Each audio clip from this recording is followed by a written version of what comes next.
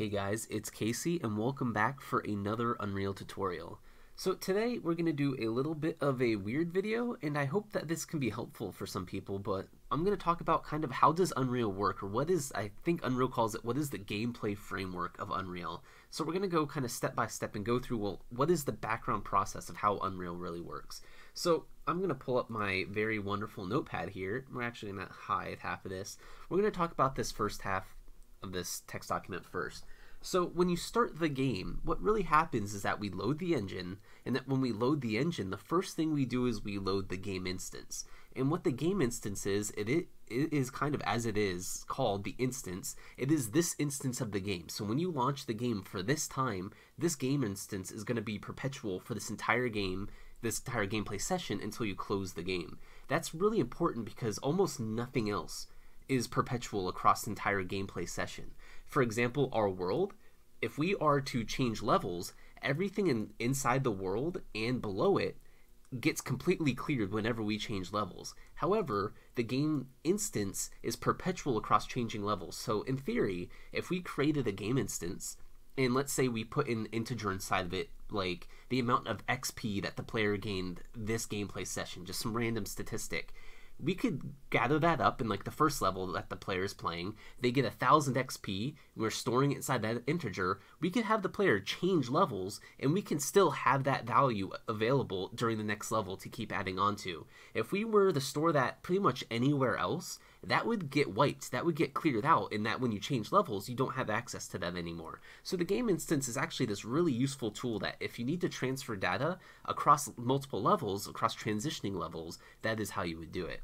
So within the game instance will hold what the current world we are in. That's fairly obvious, but then the world itself is going to hold a game mode, and a game mode is the server-only rules of the game, and we're going to go deeper into this. I'm going to show you inside the editor how this stuff works. But the game mode itself kind of holds the rules of the game. It tells us what can be a spectator, is the game pausable, things like that, and this is only on a server. And I put an asterisk here on the three of these, because the game mode, the game state, and the player state really don't matter very much if you are not doing a multiplayer game. If you're doing a single player game, you can almost ignore the three of these. There are times where you might be able to get some usefulness out of like a game state or something, but for the most part, these three really only take priority inside of a multiplayer game.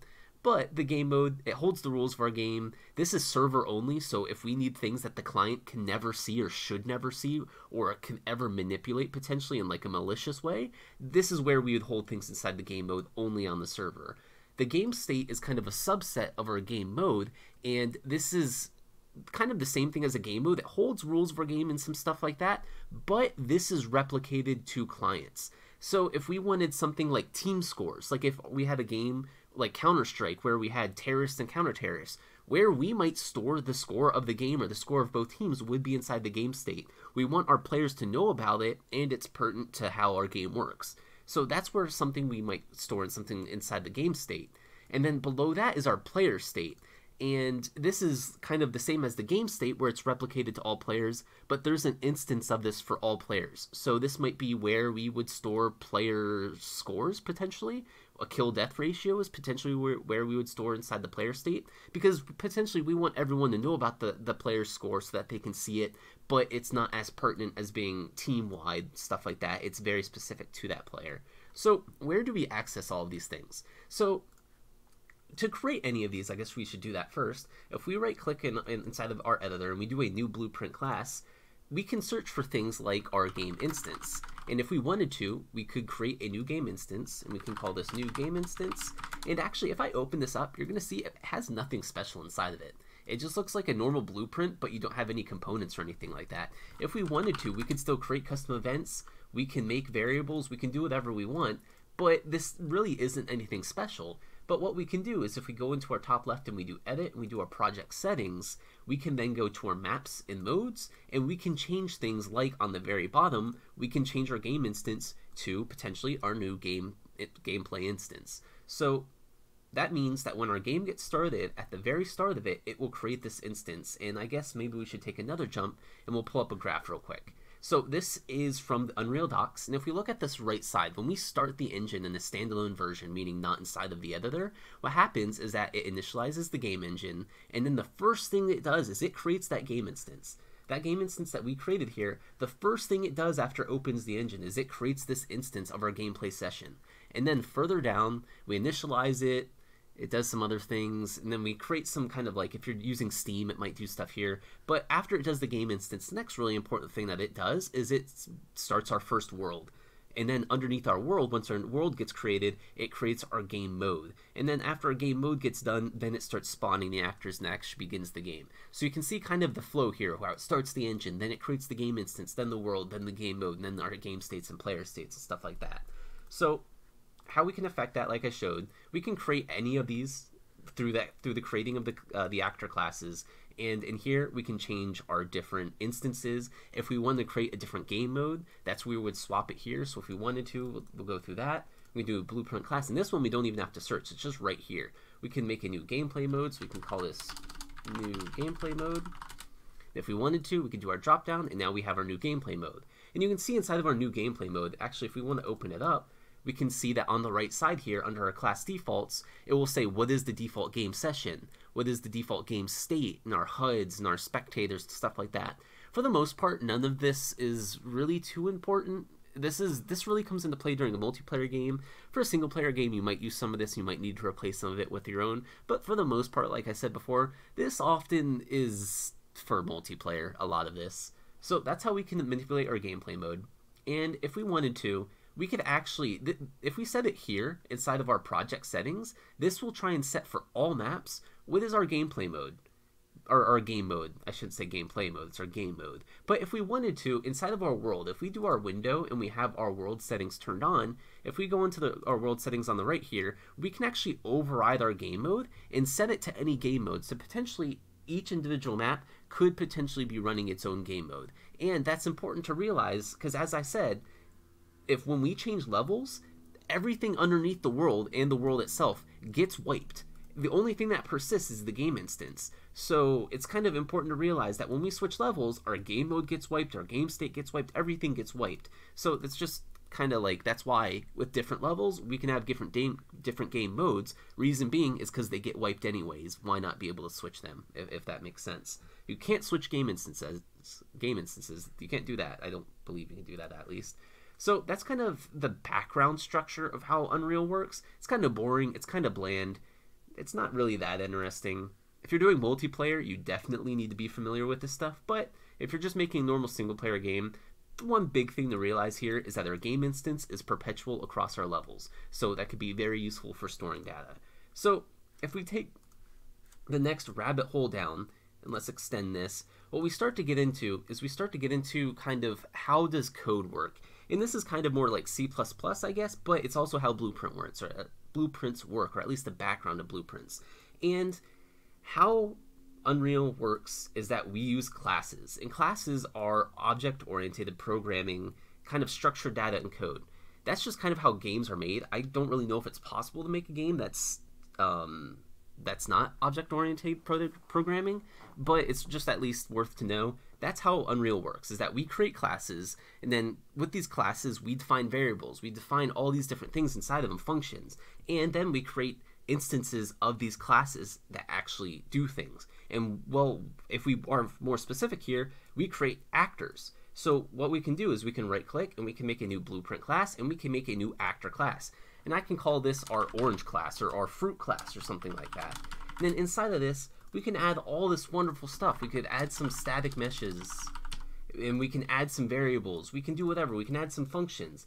But then what happens is that this is only a class. What we just created was a class. This class can't exist in the world itself. You can't just make a class exist. What you have to do is you have to make an object of a class exist. And that's kind of what I wrote here, is that we create a class, but then underneath a class is that we get an object instance. And an object instance is, I put actor here because it doesn't always have to be an actor, but it's a specific object or a specific actor that belongs to one of these classes. So if we wanted to spawn something in the world, like if we were to go inside of our level blueprint, and we were to try and do spawn actor, if we wanted to spawn an actor, what do we have to feed in? We have to feed in a class reference. What we just created there with our orange was, oops, what did I call that? Oh, I called it fruit, sorry.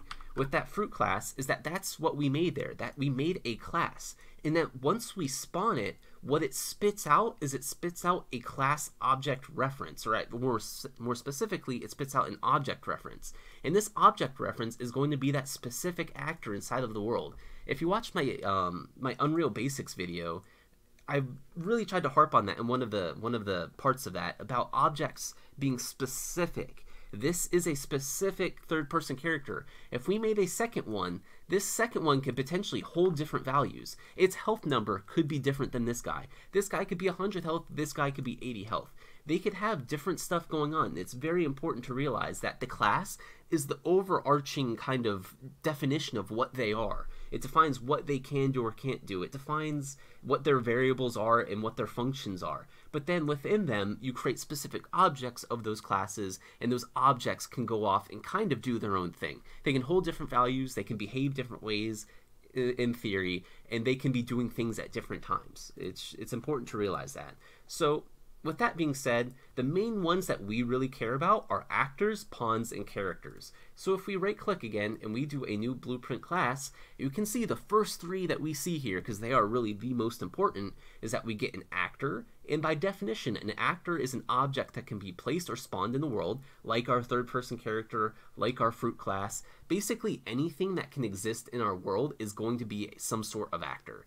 But then there's a subset of actor called pawn, and a pawn is an actor that can be possessed. So if we needed an actor that needed to be able to be controlled by the player or by AI, that's where a pawn comes in. Actors cannot be possessed by any type of controller. Pawns can. And below a pawn is a character, and a character is a type of pawn that has the ability to walk around, meaning it's basically a pawn that has a movement component built into it. But these are the three that you will use 99% of the time when you're making a game. So let's talk a little bit more about some of these. So with pawns, they can get controlled. Controllers come in two types, and I put this down here, and that they can be a player controller or an AI controller. And it's important to realize that pawns can persist after, or controllers can persist after a pawn's death. Think about a multiplayer game like Battlefield. Like, I guess Battlefield 1 is one that I'm most familiar with. I haven't played the new one, but I think they all behave the same in that you're running around as your guy, you're shooting your gun, but then when you die, what happens? The camera usually zooms out and you go to the top of the world map, and that once you spawn back in, it zooms back in and you are your character. Your controller, your player controller, never got destroyed in that process. Your controller, which potentially holds some information about who you are, never died. It was persistent across that, and all it did is it destroyed that pawn that you were controlling, or more specifically, that character that you were controlling. When you died, it probably destroyed it. You zoomed out, your controller is still existent, and that when it spawns the new pawn, your controller was inserted into that new pawn's kind of brain. So that's how that flow works there.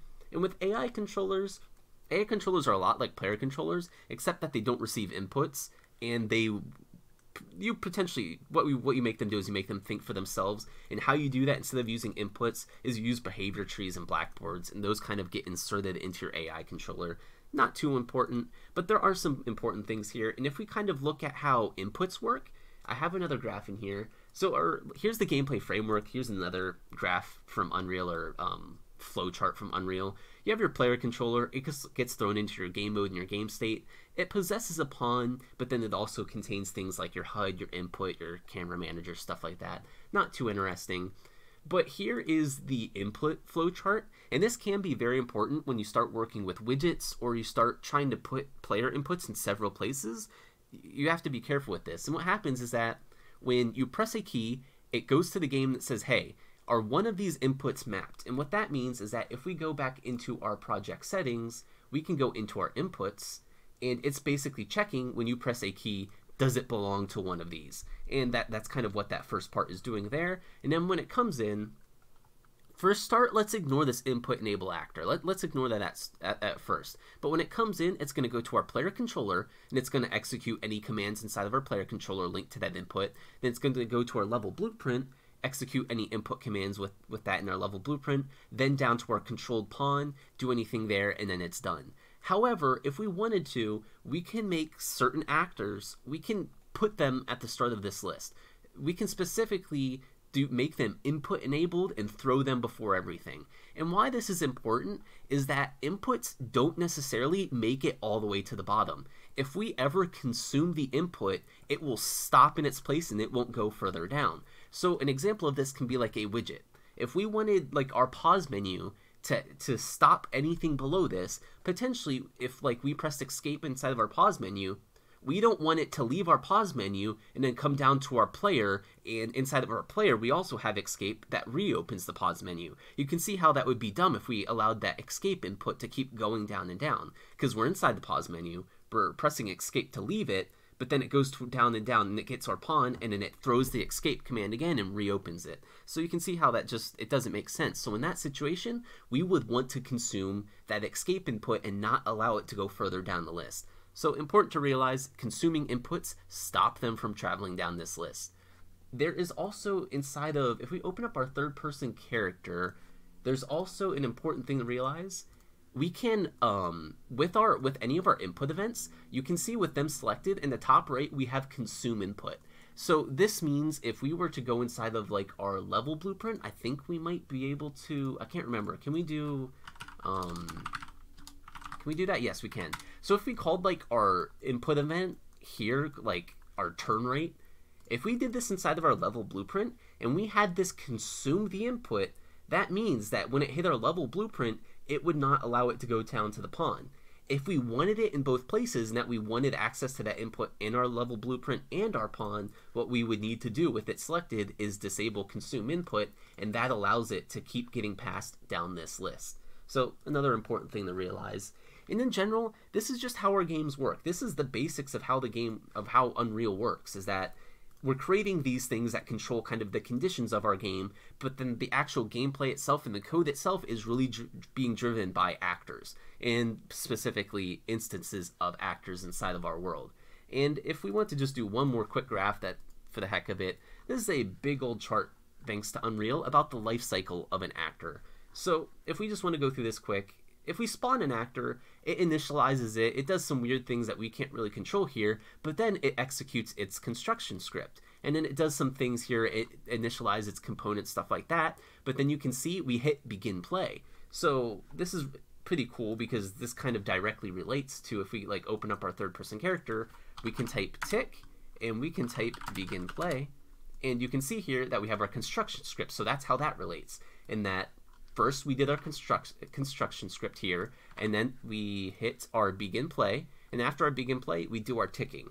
And then this is just basically it's saying, are any of these conditions met? Are we destroying the actor? Are we changing levels? Whatever it happens to be, it essentially destroys the actor over time and garbage collects it. That's not too important, but that's just the life cycle of an actor if you're interested in that.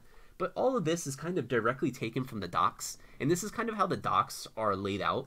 There's like maybe like 20 pages of the docs that are essentially trying to explain these things.